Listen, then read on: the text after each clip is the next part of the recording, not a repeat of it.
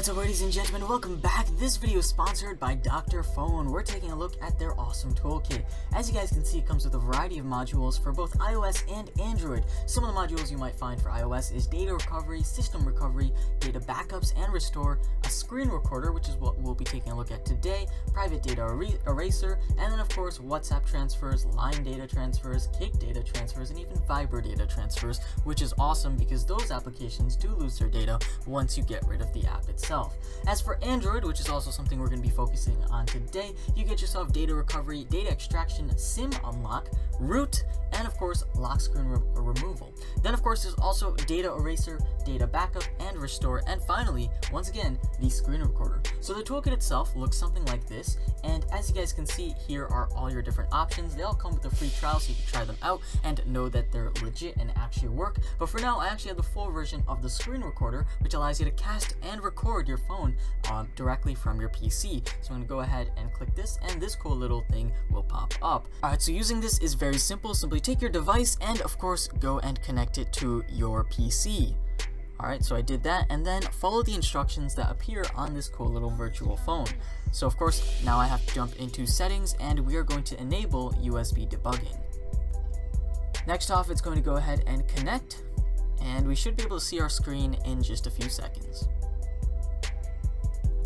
Alright, so as you guys can see, Screen Recorder can receive all messages on your Android phone promptly. You will no longer miss any important messages. Enable this service on the device to activate it. So of course, I'm going to go and activate this cool little thing. This basically means that I guess you get your notifications on this cool little virtual phone right here. Alright, so I'm going to go and enable it, but notice that I'm enabling this on my computer rather than having to do anything on my phone itself. How awesome is that? So after you do this, yes, you can still continue to use your phone. However, the best way to do things is simply to use your phone on your computer right here. One of the coolest things about this is that there is absolutely no lag or latency between the two devices. So that is pretty awesome. However, I will point this out. I have a relatively fast computer. I have the latest Axon 7 with the latest version of Android. I also have a USB Type-C connection between the two, so that may be why the connection is so fast. Now, there are other ways to cast your device onto a computer, some of which use Wi-Fi, but here's the thing, just like I mentioned, it won't be as seamless as this, it won't be as simple, and there will probably be lag. So that's one of the main things that I'm noticing right here. So now I'm going to show off some of the features that come with this as well. So first of all, as you guys can see, you can actually take a screenshot right directly here. So I'm going to click that button, and you should be able to save that screenshot directly to your computer. So there you go, there's my screenshot. And then of course, oh, I took two. And so there you can actually rotate the screenshot, or you can save it. I'm going to go and save it, and you can save it to any single file on your device. So technically speaking, this is pretty awesome, since if you needed a screenshot on your computer, you would have to take the screenshot on your device, put it into a file manager, connect your phone to your computer itself, and then of course go and find the screenshot somewhere in all those files. However, now you just take the screenshot on your computer and you are set to go. Another feature is to transfer files. This is very awesome. There are other applications out there like AirDroid that allow you to do this, but they're not as fast. I noticed that when you transfer files, they're almost instantaneous, and so I'm going to go and click it. You simply drag and drop any file you want directly to your device, and it will transfer to the device. How awesome is that? Now, another feature I want to talk about is, of course, the full screen feature. Now, when exactly would you use this? Well, say you have a really small phone, but you and your friends are trying to watch movies, or you're trying to show them pictures or a funny Twitter comment, something of that sorts, and you have a computer lying around that's attached to a massive 55-inch TV.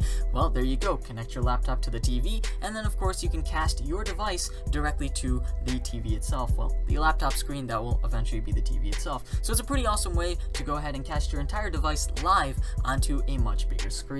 Finally, there is the Android recorder option, and this allows you to screen record directly from your PC.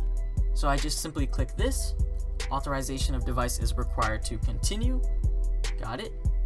And just like that, it will say start now. We're going to click that. Start recording. And just like that, my device is recording. So now everything I'm doing on here is recording, and this is a pretty fast and easy way to go get screen captures of your device. Normally you would have to download some type of screen recording software. Some of the time you would actually have to root your device, and then you'd have to transfer that to your computer and share it to wherever you need to share. So there you go, I'm simply going to click this, and all of this is being recorded. That was a nice solid 30 seconds. So now I'm going to end that recording, and it's going to finalize the video, and I should be able to save it directly to my device. So this is where it is saved currently.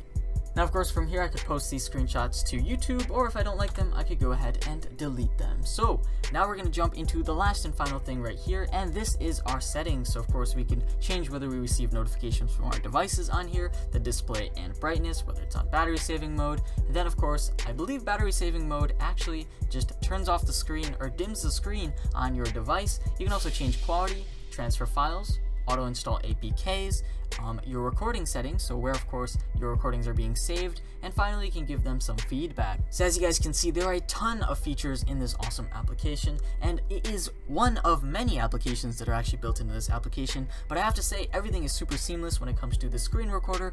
Everything works. It has a ton of features. You can record your screen, you can cast your screen, you can even transfer files. I was not expecting that much, but I am really happy that one cool little application can do all that, because let's be real, traditionally speaking, you would have to download 4 or 5 different applications on your Android device just to do all the things this one app can do. So hopefully you guys enjoyed this video. If so, leave a like, and don't forget to check out Dr.fone. The link is below. It would help me out, and go ahead and subscribe to the channel as well. Thank you guys for watching. This is going to be me logging off.